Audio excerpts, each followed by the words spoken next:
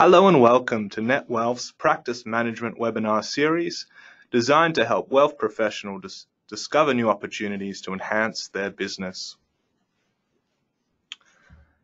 My name is Josh Thomas, and today I'm joined by David Smorgon, CEO of Pointmade and Executive Chairman of Generation Investments, who will be guiding us through how to successfully transition a family-owned business. Just before we get underway today, there's a few housekeeping items which I'd like to cover off.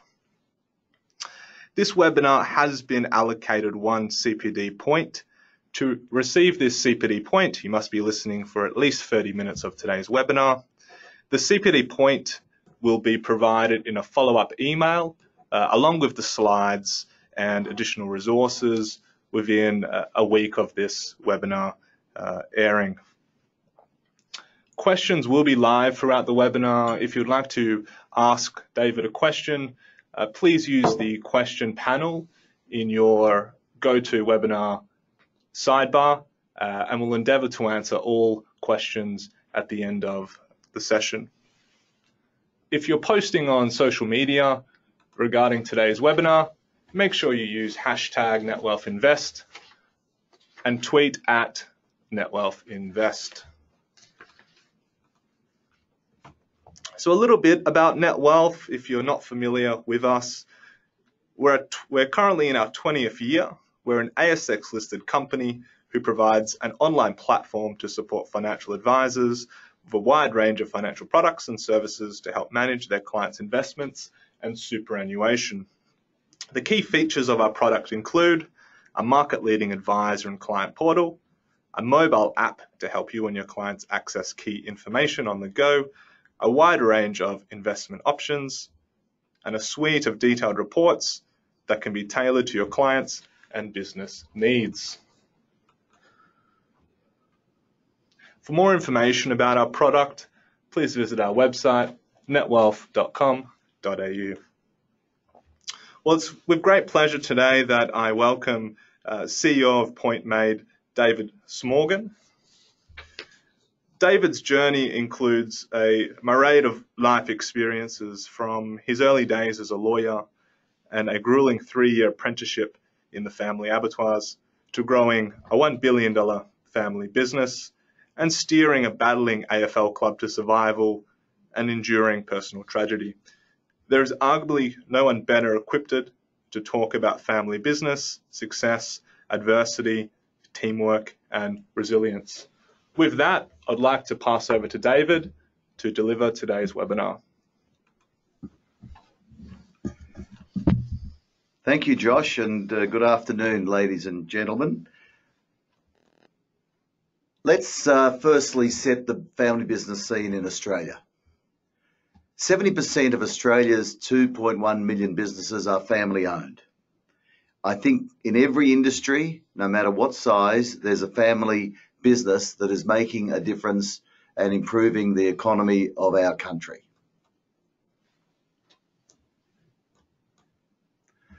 Most family businesses are sophisticated, they're successful, and they're smart.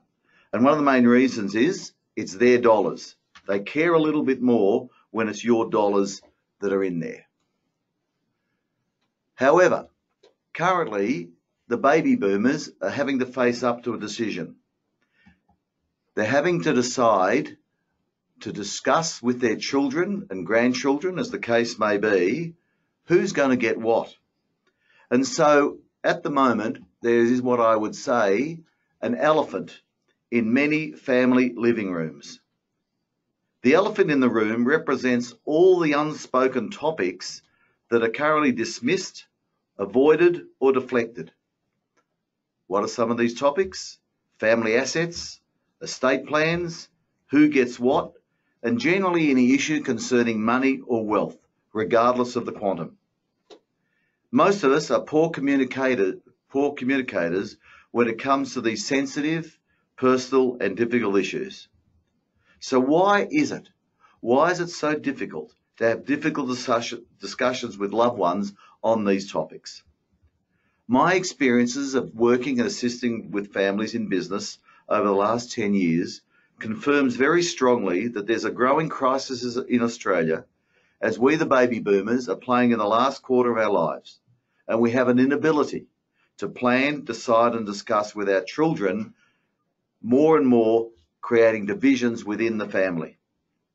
Discussing money, assets and liabilities is a difficult, sensitive and personal issue. However, we avoid conversing about these issues at our peril. In fact, the first stage of successfully transitioning your family business or your family wealth is to become an effective and regular communicator. Because in your family, if you're not doing that, there will be different expectations, different sense of entitlements, a potential disconnect between the generations, disconnect between the siblings, and often differing views on values and vision.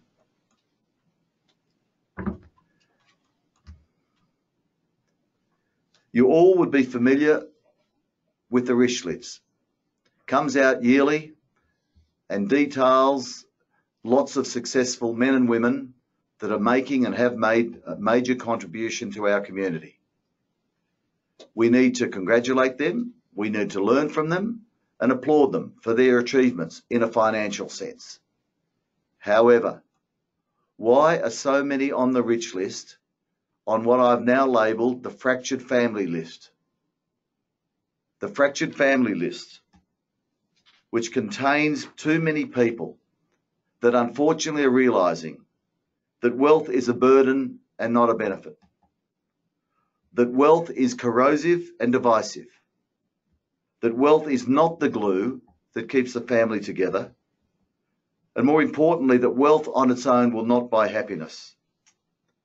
So these are some of the reasons why families around Australia are imploding and failing for family reasons and not just for business reasons. Some of the principles that we adopt at Pointmade, which is important to understand, that wealth of your family is not just your balance sheet or your P&L account. The wealth of your family is actually each and every family member that sits around your table. The critical challenges for families arrive from wanting a harmonious, united and happy family. It's amazing that the greater majority of our clients start with us by this simple request. I just want all the kids to come around on Father's Day at the same time.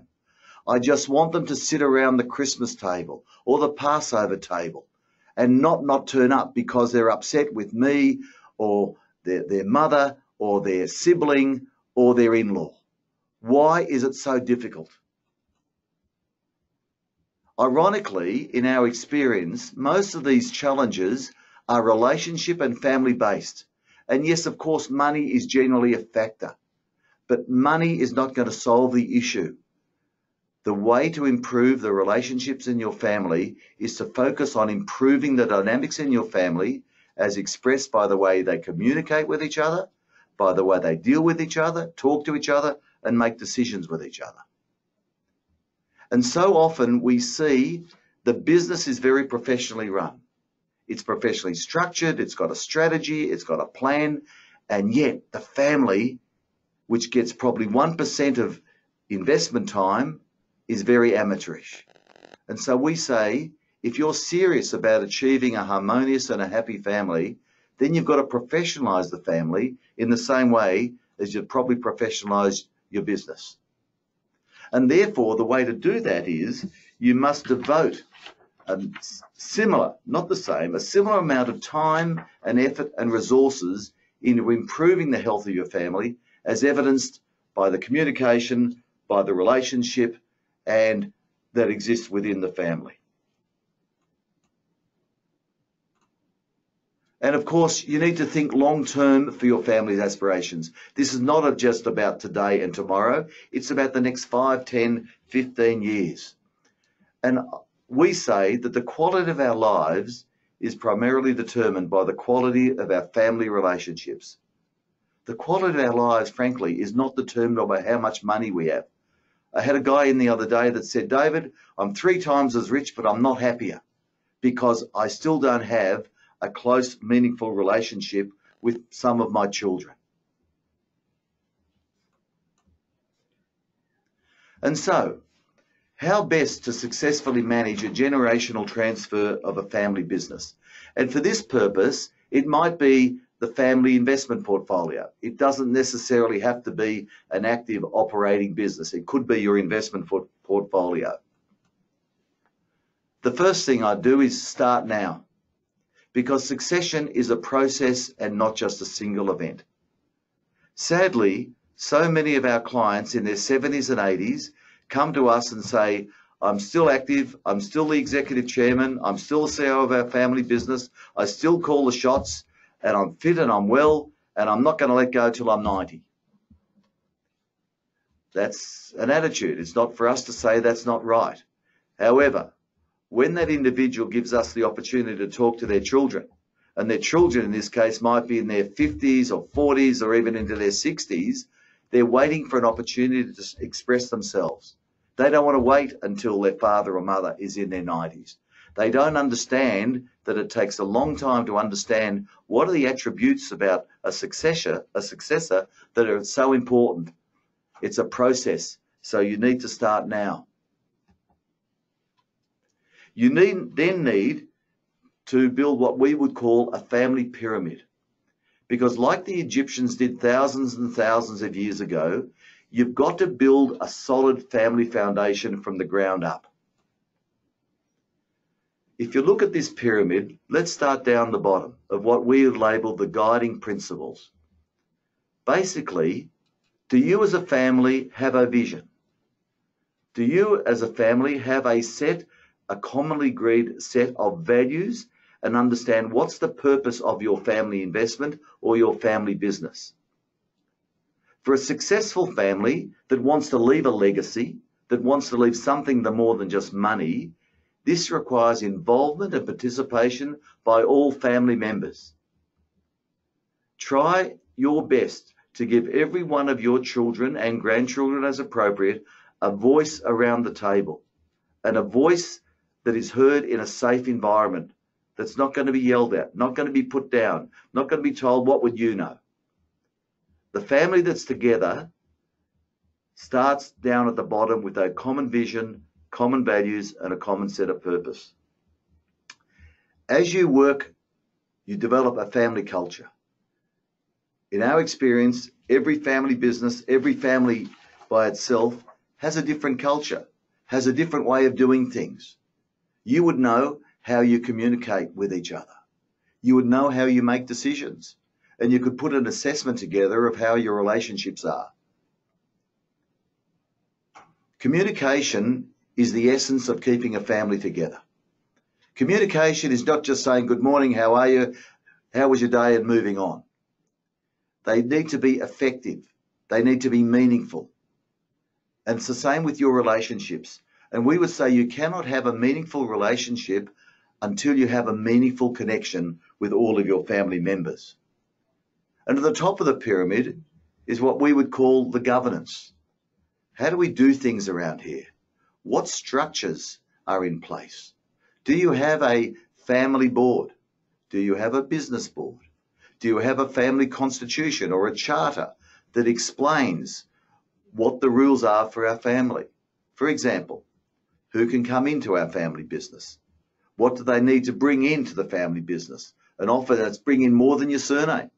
Bring in outside experiences. Bring some successes, bring some failures, bring some attribute that's not currently existing in our family business. When you're in the family business, what are you going to get paid? Who determines your salary? Who's going to be your boss? Etc., etc., etc. So there's a Chinese proverb that goes along the lines of the palest of ink is better than a distant memory. Let me just say that again. The palest of ink is better than a distant memory. Because sadly, so many of our clients don't have anything in writing. It's all in their head. And what happens when it's in their head? It's then open to interpretation. It's open to different children having a different perspective and different view of what mum or dad may have meant. And so it becomes critical to put things down in writing.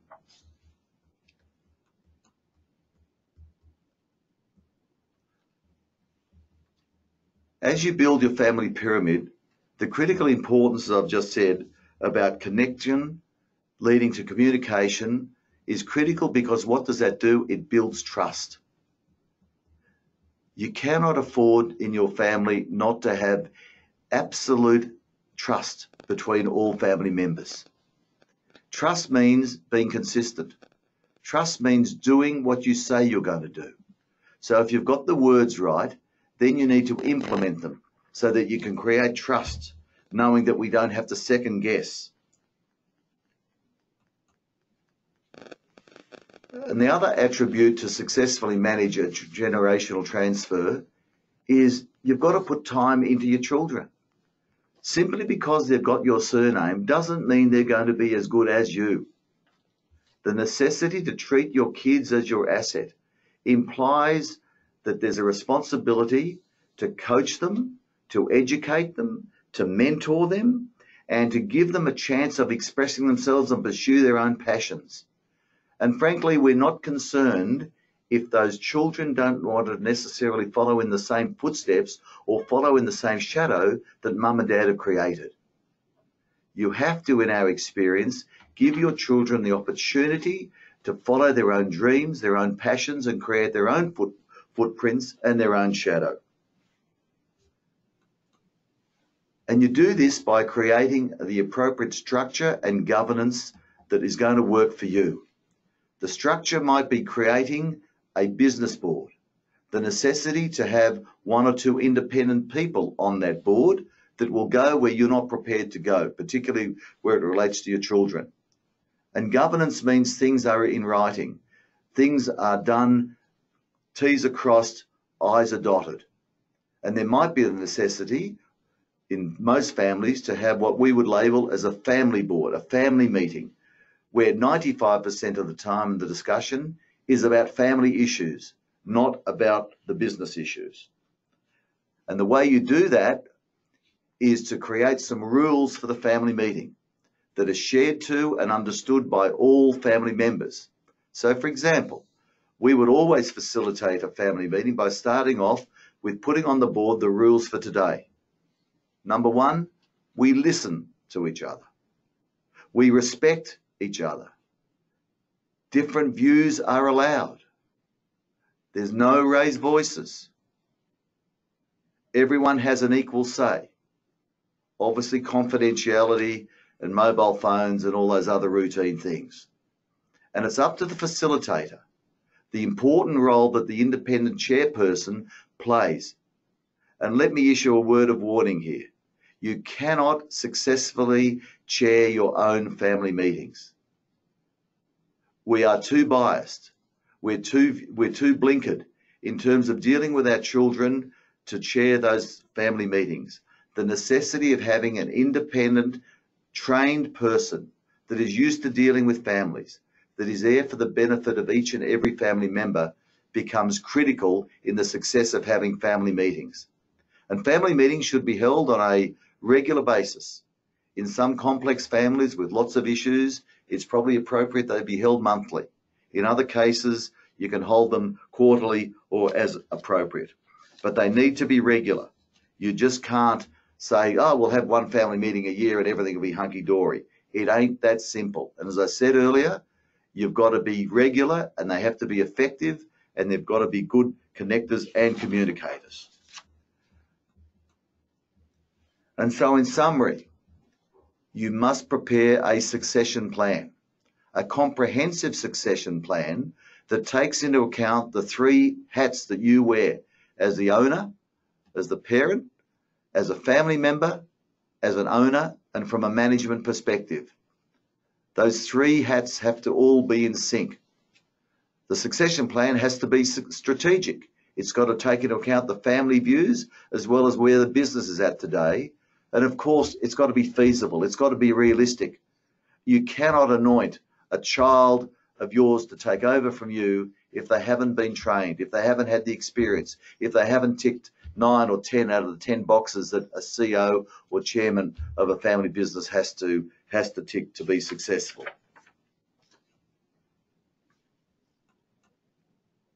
So what are some of the unique traits and challenges that within the family business sector.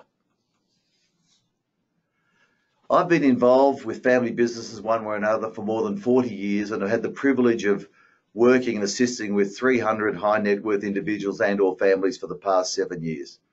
And I can generalize by saying there are 6 things that most families don't do. So as I go through this, I'd like you to just think about where you're at with your family and see how you would go on some open, honest assessment of where your family's at. The first don't is most of us don't spend enough time on family issues as compared to business issues. It's easy because business drives the wealth of the family. Business drives the dividend flow, the salary, the dividends that we all get. And so it's natural that most of the time is spent on business issues. However, if you want to have a happier, a more harmonious family, a family that thinks together, that eats together, that laughs together, you have to simply put time in your diary for what I label as family issues. It's not brunch on a Sunday. It's not having the occasional catch-up coffee. They are social issues. They're social discussions. Family issues mean sitting down, often one-on-one, sometimes with the rest of your family, on a regular basis, to give of yourself, to nurture them, to support them, to pat them on the back and kick them in the ass as appropriate. It's time on family issues. It won't happen by itself.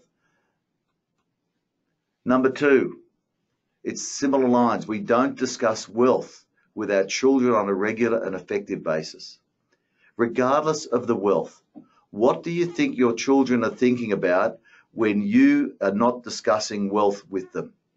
I'll tell you what, because I have the privilege of working with a lot of children, and they'll say to me with regularity, David, Mum and Dad don't trust me.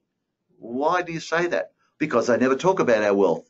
I know where we live. I know how we live. I know the cars we drive. I know the holidays we take. I know roughly the business. I can read the rich list. And by the way, it's not just those hundreds of people on that rich list.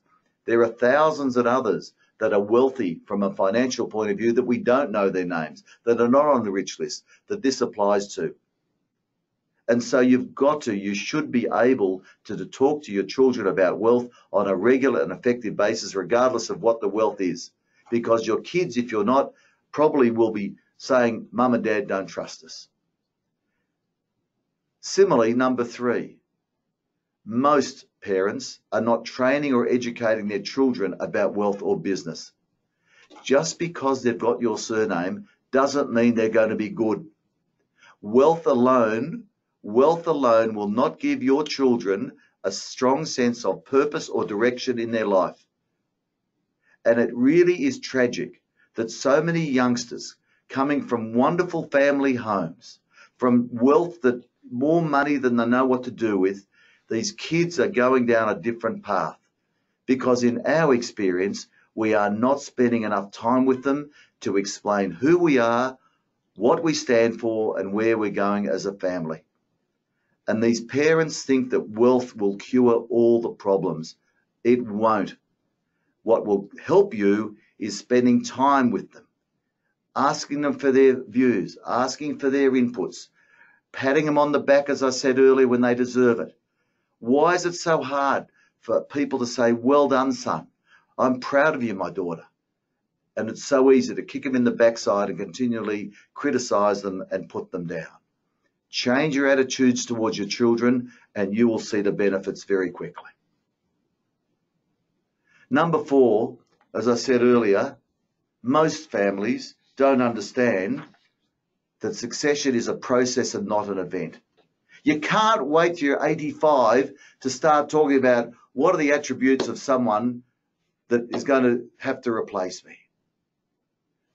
At the age of 55, 65, that is the right stage of life to start talking about it because it takes time. It isn't an easy process. And I'll shortly show you a slide where there's 5 or 6 reasons why people defer and put succession off for a whole range of maybe relevant reasons, but you do so at your peril. The 5th generalization, we're not good at dealing with conflict. we keep conflict in the cupboard. Or put it another way, we keep it in that suitcase that we carry. And every one of us, every single one, no matter what hat you wear, as a parent, as a child, as a grandchild, as an in-law, we've all got stuff that we're not happy about. Because let's face it, tensions and disagreements within families are natural. However, conflict may be predictable, but it's not inevitable in a family.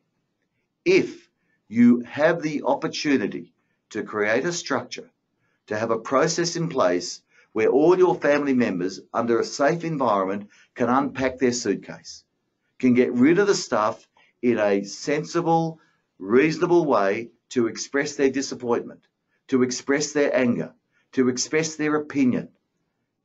In a controlled, safe environment, that is by far the best way to reduce not only reduce the conflict, but get rid of the conflict, because otherwise it's staying in that suitcase and it's going to stay there until I see something that really turns me into a lunatic and I'm going to start raising my voice, bang the fist on the table, and of course what's going to happen, someone else from the family is going to respond the same way and bang their fist on the table, and before you know it, there's a family blow up and mum and dad leave and everyone's left alone.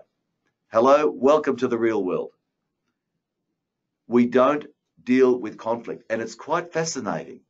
In our experience of having the honour and privilege of working with some tycoons, men and women, larger-in-life characters, worth billions, they're also conflict avoiders. When it comes to hard decisions, it's amazing that I've heard from their children and others that work with them, both in the family and the business, they are conflict avoiders, and they'll delegate that job to others. Well, hello, if you want a family that is together, in unison, you've got to show some leadership and you've got to deal with conflict. And the last aspect, which I think we've talked about before, don't underestimate the importance of good governance. Good governance is belt and braces. Good governance is there for the protection of every family member, no matter what stage of life they are on. Put things down in writing, because we all forget things. So there are 6 issues that in my experience over many years of doing this, most families don't do. And yet they're not that difficult. Everyone should be able to be dealing with all of those issues if there's a commitment and if there's buy-in and if you show some appropriate leadership. But it's obviously not happening, because have a look at the next slide. This is a global statistic. 70% of wealth transitions fail. And sadly, the origins lie within the families themselves. That is a very sad statistic, but it is a worldwide statistic.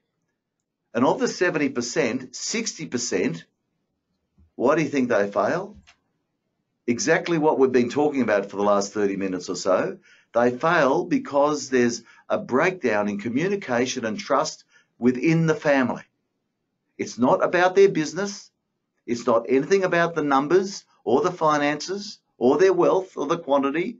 It's a failure because of a breakdown in communication and trust within the family. And often it's not there even in the first place. So I ask you, I urge you, do your own self-assessment of your family. Do you talk openly? Do you talk about all issues? Do you download on what really matters to you? Do your kids understand that? Does your spouse understand that? 25% fail due to inadequately trained heirs. What we've just been talking about. Something happens. Inevitably, it happens at the wrong time. And someone passes or is incapable of running a business, and all of a sudden it's handed down to the next generation. And surprise, surprise, well, we've never been involved in the business. We've never talked about the business. We've never had training. We've never had coaching. And of course, what do? They don't know what to do. And then they've got to go and find a trusted advisor to help them put on the right path. And often that leads to disaster. And what happens is the wealth is never successfully transferred down to them. They've lost that opportunity. There's another reason why they fail. And finally, the last 15%, which should never happen, but unfortunately does, They fail for a range of reasons: tax reasons, legal, or just poor advice. And if you want to read a book about this, it's Williams and Presser, Preparing Heirs. It's not just a book about Australia, it's about the global statistics. So these figures are staring us in the eye when we're talking about why do wealth transitions fail. Very basic, very real.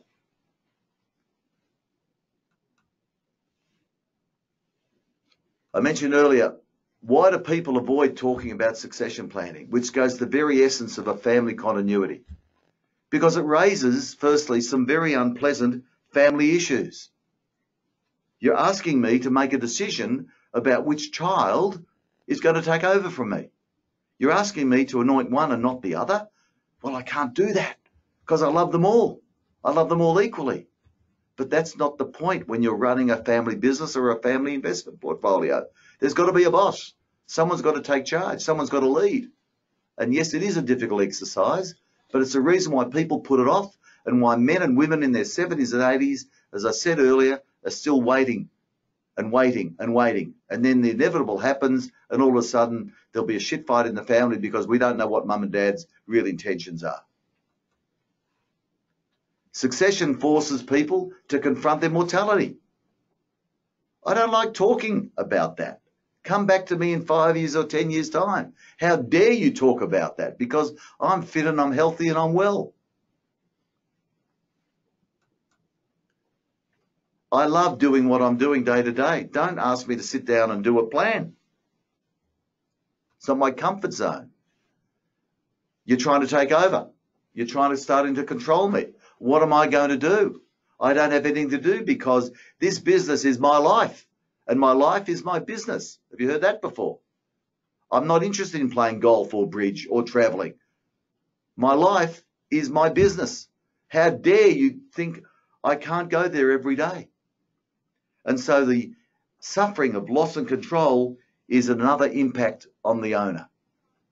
And of course, it follows on that the owner at 70, 80, 90 years of age fears that a succession plan is going to reduce their options. What am I going to do? And lastly, they don't know how to plan because they've never planned anything in their life. And so these are some of the reasons we've got to overcome. And the best way, the global experience, best research way says you deal with this, as I said earlier, by having family meetings as compared to board meetings. You have family meetings with an independent trained facilitator to deal with some of these issues that takes the emotion away from it, that still pays respect to the family attitudes and culture, but develops together with all family members a way forward. That is by far going to be the most successful way. If you don't do that, if you think by doing more of the same, it's going to inevitably end up in failure because there's simply not enough appropriate and effective communication through poor connection, which leads to a breakdown of trust between parent as generation 1 and the children in generation 2 and generation 3. And just finally, family tensions are natural and normal. You wouldn't be a normal family if there weren't differences of opinion, if there weren't tensions, if there weren't disagreements. But the critical thing is, how do you stop them from becoming conflict? Because conflict is where there's a threat to the needs, the interests and the concerns resulting from individuals that differ in attitude, belief or values. Just go back to my pyramid. The critical first stage of developing your pyramid is to get common agreement by involving in effective communications and discussions with everyone around the table about having common beliefs, common values and common attitudes. Therefore, when that is achieved, there's a much better chance that your needs will be consistent with the interests and the concerns of all other family members.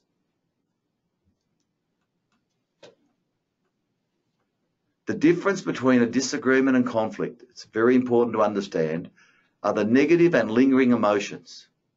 Because every one of us has gone through anger, have fears, have felt guilt and shame and jealousy, resentment, whatever the case may be. It's there. And simply because we're wealthy doesn't mean we deal with these things any better than someone that hasn't got any wealth.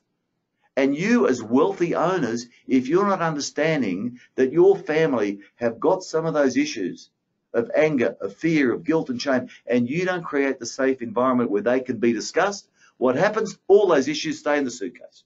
They stay in the cupboard. And they'll only come out when we see something that really tips us over the edge. And so the question is, can we get the parties to agree that it's not as important to be right as it is to reach genuine understanding and agreement to move forward? Just because we're the parents, just because we have more of a say, just because we may have been the wealth creators, doesn't mean we are always right. So often, the children have a much greater clarity and understanding of what to do as compared to their parents, but the parents think they know best. Well, sadly, matter-of-factly, father and mother sometimes do not know best. Give your children the opportunity to have their say. So get the parties to agree to a process to understand themselves before they try and solve all the problems. And you do that, as I said earlier, by setting up a family structure with all the appropriate processes. And family meetings, as we've said, that's where you unpack your suitcase. And lastly, don't underestimate the critical role of having a trusted independent chairman as your facilitator, as an advisor, that is there for the benefit of each and everyone, not just for the mum and dad. The role of that facilitator is to make sure that everyone has a voice in that safe environment. I feel, from my own experiences, that if you can spend time with your family, that if you really want to commit to helping train, educate, coach your children, if you start dealing with the succession plan early on, if you have an ability to deal with conflict and you've got the appropriate structure in place, there's absolutely no reason why your family can't be leaving a legacy. Not many families, unfortunately, are able to do that. But if you have an interest in family harmony and unity and continuity, hopefully today's presentation has given you some ammunition that you can fire off and make sure that you and your family do everything you can to achieve what you want to achieve. Thank you very much. Thank you very much for that, David. Well, listeners, I hope that provided you with some food for thought around working with family businesses and helping these businesses through the succession process. We're actually lucky enough to record a podcast with David earlier today for our Between Meetings series. So we'll hope to publish both of these contents around the same time. The podcast was great because it gives you a little bit more background to David and the fantastic career that he has had. We'll jump over to some questions now that have come through. It's not too late to submit some questions. Just log in via the questions panel on your GoToWebinar, and we'll endeavour to answer as many as we can. Any questions that we don't get to, I'll pass on to David to follow up with another time. So the first two questions, I could probably parcel these together into the one. David, what would be the first thing you would do walking into a family business that is fracturing? And what are the key learnings from working with fractured families or fractured family businesses over the years? The first thing I would do coming into a family business that someone had told me has got a fractured family was to meet with the parents. Let's assume it's mum and dad are in there with their children. Let's keep it simple like that, although families are never simple.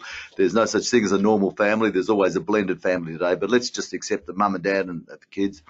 The most important thing would be to understand, what do they want to achieve? What really matters to you would be my first question. And let's assume for this purpose they don't want a fractured family. They actually want to be on the same page. I would then take the opportunity of saying the way to go about this, we would need to spend some time individually with each and every family member to peel back the layers and for them to share with us, the same as I'm asking the parents, what really matters to you? What are the concerns? What's your vision for the family? What are the values that are important to you?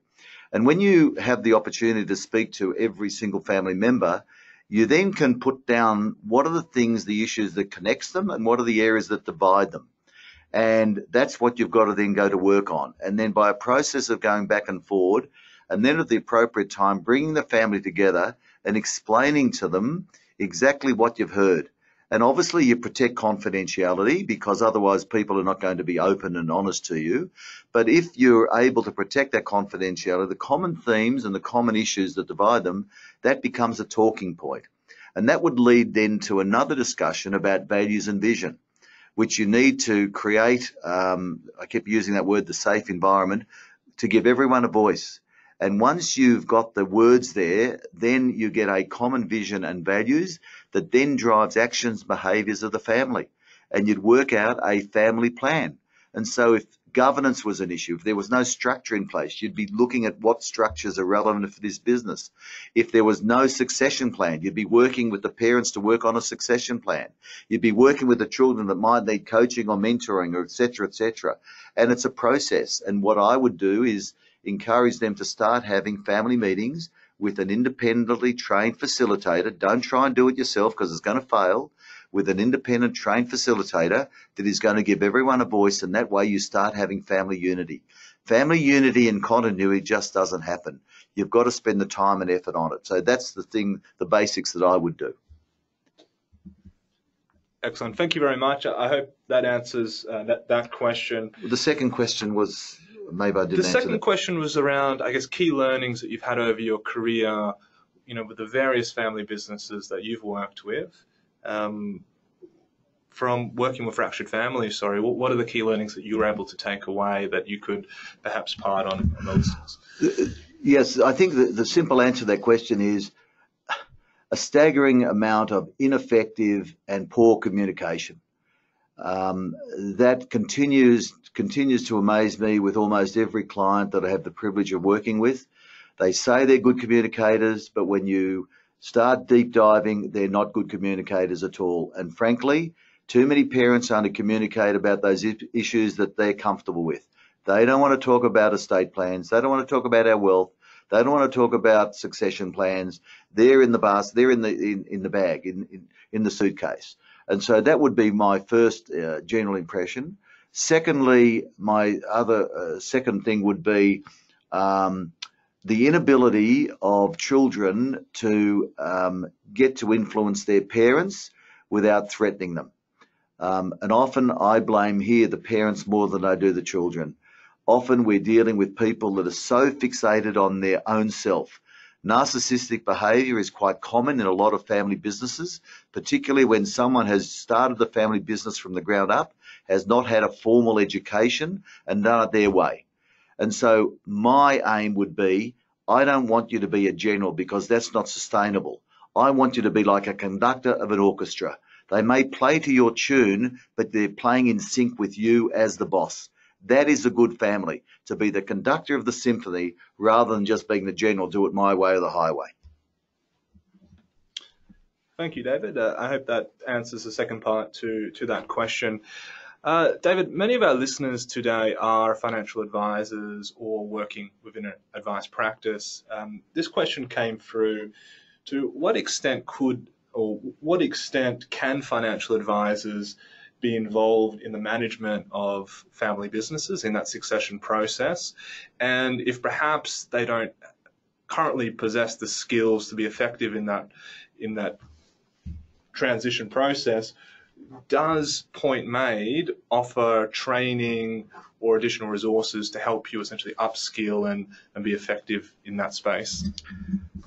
The answer to the last question is no, we don't. Our hands are full at the moment working with families, but it sounds like there might be a business opportunity there to train the advisors. I'm a big believer is we've all got our comfort zones. And my experience with families over the last 10 years has been, unfortunately, there's been a lot of very skilled, capable people giving very poor advice on family matters. A lot of them are investment bankers, as an example. A lot of them could be financial advisors. And my suggestion would be you stick to doing what you do. I don't give advice. I don't give financial advice. I don't give them banking advice. I deal with helping them achieve their objective, as long as it's to do with family harmony and continuity and unity and all those nice words that I've been explaining about. It's very difficult to become an expert on the qualitative sides of life. If you're not comfortable about asking someone what's keeping you awake at night, what are your issues that really matter to you, tell me about your children and what you're really concerned about, you're getting into very difficult areas. And most of us are much more comfortable with the quantitative side of life, which I imagine most financial advisors would be. You're talking about numbers, margins, returns. That's your sweet spot. To go in the other area, I'm not sure that your clients are going to be comfortable about you going into this area, because you're stepping out of your comfort zone. Now, there's obviously some exceptions. There's obviously some people that are able to do it. But in my general experience, I'm now talking about investment bankers and bankers in particular, stick to what you know and let others do what we do. Well, I guess that leads well into another question that came through. Where do you find an individual to perhaps push into that role to help a family business through that succession process, if as a financial advisor you don't quite have those skills? Could you recommend a firm or a business or a solution to solving that? I think there are many options there, whether they be the large professional services firms, mid-tier accounting firms, some lawyers say they do that. But again, I'm talking from my own experiences here. A lot of them play around the boundary line and they're not in the centre square. And if you're not in the centre square of a family, if you're not really truly understanding what the motivations, what the concerns, what the worries are within all family members, you'll continue to play around the boundary line. And when the proverbial happens, it's not going to be the answer. And so therefore, notwithstanding there are a lot of people doing this, a lot of people, frankly, have not had the success they want, as evidenced by the number of families that are imploding as a result of a lot of people making phone calls to me and us at Pointmade, because just having a document that is well written and it can't fault it and it's crossed off Smith and put on Smorgon is not going to cut it for me. Excellent. Thank you very much, David. One final question, and then we'll wrap up.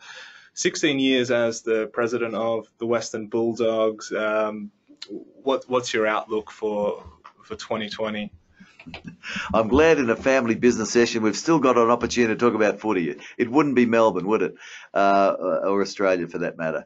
I'm very bullish about the Bulldogs. I always have been. Even when we finished down with a wooden spoon, I've always knew there was next year. And I think looking forward to next year in 2020, given the recruits we've got and given the way we finished off last season, I think we've regained our hunger. And if I was a betting man, and I'm not, I'll be backing the Bulldogs to do very well, certainly top 4, and who knows. As I said as my father used to say to me, you aim for the moon, you might hit the top of the cowshed. So we've got to aim for a premiership and hope all well's after that. Excellent. Thank you very much. Listeners, thank you very much for joining us today. That concludes the webinar. Just touching on the CPD points, these will be allocated within the next week in a follow-up email, which will also include today's webinar slides and perhaps some additional resources that we could potentially include along that way. We're currently putting together... Okay, I'll also provide David's email address if you'd like to reach out to David for some additional information. We're currently putting together the 2020 schedule for this webinar series along with our portfolio construction series. So make sure you look out for an email January with our next speaker. With the school year wrapping up, it's not too late to be involved in Banker. Banker is our way of supporting financial literacy in schools. You can simply refer a teacher to the program by going to the Banker website. There's currently 8,000 odd sponsored students. I believe there is 11,000 odd schools involved in that program across Australia. So it's a terrific program. That wraps up today's webinar and the webinars for the rest of this year. Have a great break, and we'll see you guys in 2020.